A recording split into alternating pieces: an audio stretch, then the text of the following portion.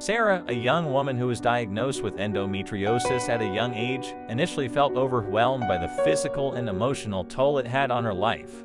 However, instead of giving up, she took it upon herself to learn more about the condition. She researched online, joined support groups, and connected with other women who were also facing similar challenges.